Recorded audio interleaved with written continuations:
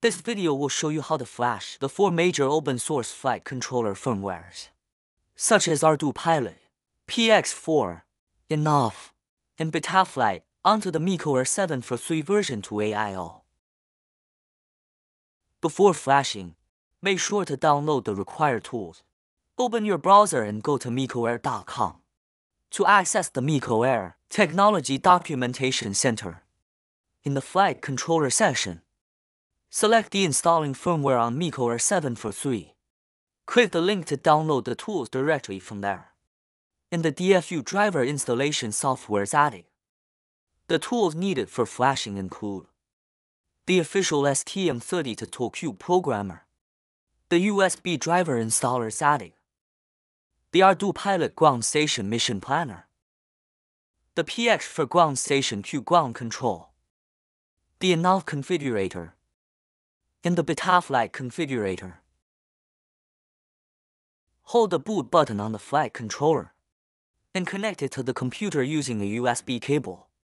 Open Device Manager, and Windows will recognize the flight controller in DFU mode as an unknown device. Now use Zadig to install the driver.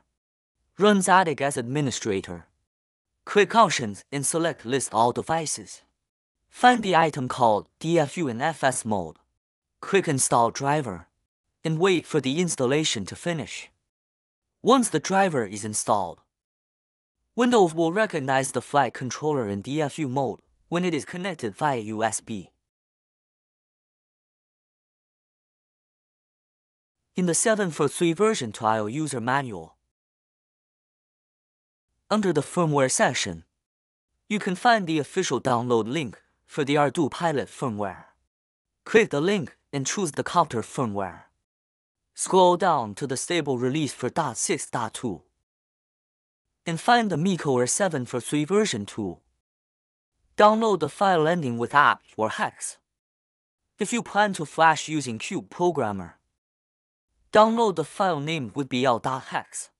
This file includes the bootloader. If the file name includes BL, it means the firmware contains the bootloader and the file extension is hex. Files with the ABJ extension can only be flashed using Mission Planner if the flight controller already has a bootloader installed. Here is how to use STM32 programmer to flash the ArduPilot firmware. This method works no matter what firmware is currently on the flight controller. Open Device Manager, and then open STM32 programmer. Hold the boot button, and connect the flight controller to the computer with a USB cable. Wait for Windows to detect it in DFU mode. In Cube Programmer, select the USB port. Click the refresh button next to the port field, and the software will detect USB 1. Then click Connect to link the flight controller. After that, you can select the firmware file from your computer to flash. Click the plus button and choose Open File. In the dialog window, select the firmware file you downloaded. Make sure the file is the one with bl.hex from the ArduPilot website. Then you can flash it directly to the flight controller using Cube Programmer. After selecting the ArduPilot for .6.2 firmware, perform a full chip erase. Click the eraser icon in the bottom left and confirm in the pop-up window. Once the erase is complete, click Download to start flashing. The STM32 bootloader is stored in ROM and cannot be erased or overwritten. This means there is no risk of breaking the board, so you can safely flash the firmware. Cube Programmer writes the file directly to the MCS onboard flash without checking if the firmware matches the flight controller model. So make sure the firmware matches your flight controller. Do not flash 743 version 1 firmware onto version 2 board. Wait for the progress bar at the bottom to reach on 100%, and the log to show that the file download is complete in green. Click Disconnect in the top right corner. Then power cycle the flight controller by unplugging and plugging back the USB cable. The flight controller's LEDs will light up. For boards running ArduPilot for the first time, you need to power cycle twice by unplugging and plugging the USB cable 2 times. Otherwise, Mission Planner will not detect the COM port. Here is how to use Mission Planner for online flashing. This method only works if the board is already running ArduPilot. In Mission Planner, click Setup in the top left and choose Install Firmware. Select the Quad X icon for the copter firmware. Choose version for .6.2 and confirm in the pop-up window. Mission Planner will automatically download the firmware. Then confirm in the pop-up window. You don't need to press the boot button. Just connect the flight controller to the computer with a USB cable, and the ground control station will detect it automatically. Erase the chip and flash the new version. This method only works for upgrading or reflashing a flight controller that is already running ArduPilot firmware. After about 30 seconds, the ground control station will show that the flashing is complete, and the green progress bar will be full. Click Data to return to the main screen. Select the correct COM port in the top right corner, and click Connect to link the flight controller to the ground control station. In the messages pane on the left, you will see that the firmware is now version for .6.2. PX4 firmware must be downloaded from the official PX4 GitHub or compiled by yourself. Some older firmware versions can be downloaded from MicoAir's GitHub. To flash PX4 firmware, first use STM32Cube programmer to flash the PX4 bootloader. Hold the boot button to enter DFU mode. Then connect the flight controller to the computer with a USB cable, and open STM32Cube programmer to connect. Flash the PX4 bootloader version 1.14. Before flashing, perform a full chip erase.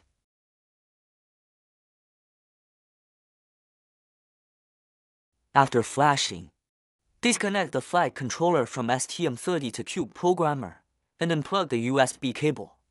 Open Q ground control. Click the Q icon in the top left. Then choose Vehicle Configuration and Firmware. Stay on this page and do not press the boot button. Connect the USB cable to the flight controller.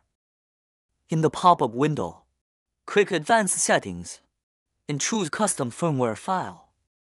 Select the local PX4 firmware file, such as version 1.14.3 with the PX4 extension, and confirm. The flashing process will start automatically when flashing firmware.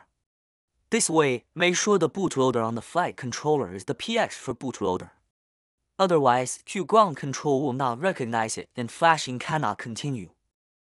If the firmware file does not match the flight controller model, Q ground control will show an error and stop the flashing process. Firmware flashed through Q ground control usually has the PX4 file extension. This includes firmware downloaded from the official PX4 GitHub and self-compiled firmware. After a short wait, the progress bar will finish and the screen will show upgrade complete. The flight controller will reconnect and open the vehicle configuration page. This means the PX4 firmware is successfully installed. Open a INAV configurator and select Firmware Flasher from the left sidebar. To flash INAV firmware version 8.0 higher, you need to use configurator version 8.0 or above. Select the correct flight controller model from the list. Then choose the firmware available for that model below. After selecting the firmware, click Load Firmware Online at the bottom right. Once the firmware loads into the configurator, the Flash Firmware button on the left will light up. Some flight controllers with onboard compasses will show an external magnetometer version of the firmware when you select the flight controller model. Choosing the external magnetometer version will disable the onboard compass. Firmware that uses the onboard compass cannot work with an external compass. When flashing firmware, choose the flight controller firmware that matches your drone setup, whether it uses the onboard compass or an external compass. After choosing the firmware, hold the boot button and connect the flight controller with a USB cable. The port field in the INAV configurator will show DFU. Click Flash Firmware. INAV configurator uses full chip erase by default. After about 30 seconds, the progress bar will complete, and the port will switch from DFU to a COM port. Now, return to the welcome page in the left sidebar and connect the flight controller. Inside the INAV configurator, you can see the current firmware version 8.0.1 in the top left corner. The online firmware flashing for INAV is now complete. The process for flashing firmware online with Betaflight configurator is the same as with INAV configurator. Some Betaflight firmware must be downloaded from our official GitHub. Press and hold the boot button on the flight controller and connect the USB cable. When the configurator detects the flight controller is in DFU mode at the top, click Load Firmware Local in the lower right corner. In the pop-up window, select the local firmware file to install. Once the firmware loads into the configurator and the flash button lights up, you can start flashing. The Betaflight configurator also enables full chip erase by default. Wait about 30 seconds until the progress bar finishes and turns green. Unplug and replug the USB cable to the flight controller. The COM port and firmware info will then appear in the top right corner. Click Welcome on the left menu to return to the main page.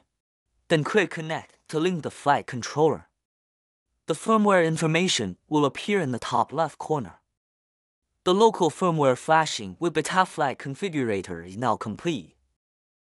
That's all. We have introduced the download and flashing methods for the 4 major open-source flight control firmware platforms. We also cover common issues during flashing and their solutions, along with how to use and download the necessary tools. That concludes the content for today. Thank you for watching.